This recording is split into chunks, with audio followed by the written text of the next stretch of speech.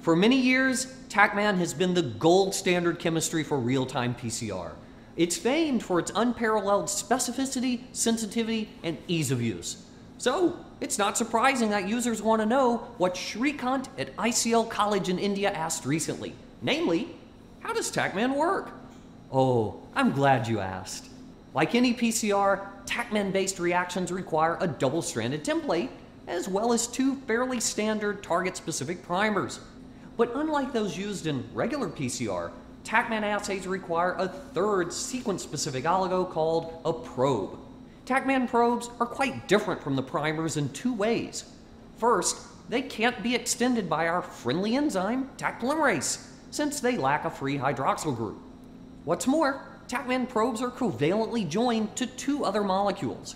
On the 5' end, there's a fluorescent molecule known as the reporter. I call that because it reports signal to us as we generate more and more product. On the 3' end is a molecule known as the quencher, which quenches the fluorescent signal from the reporter under certain circumstances. Well, let's see what those circumstances are.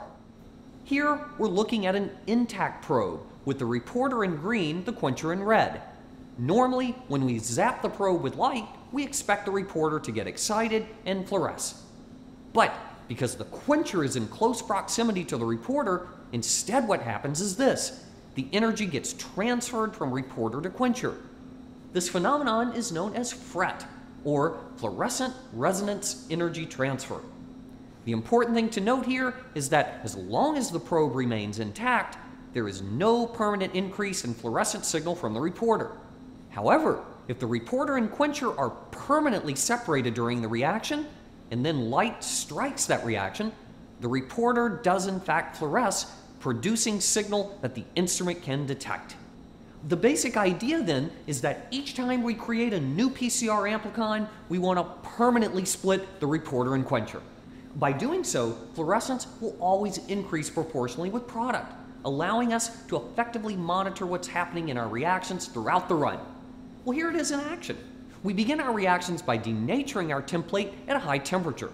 As we lower the temperature, our probe and primers bind. Taq now comes in, finds the primers, and begins the extension phase of PCR by creating new complementary strands of DNA. But wait a second, there's a probe sitting in the way. It's a showdown in the making. What will the polymerase do? Stop in its tracks? Turn back in fear? Nay, friends, not Taq Polymerase. You see, our enzyme has what's referred to as exonuclease activity, meaning it pretty much eats DNA for lunch. So when Taq reaches the probe, it simply chews it to bits on its way to creating new amplicon. As a result, the reporter and quencher are physically separated, creating a permanent increase in fluorescence that, not coincidentally, perfectly accords with our doubling of product.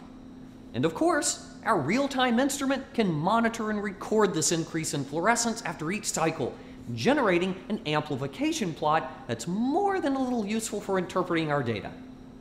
Do you have a real-time PCR question? Just ask TaqMan.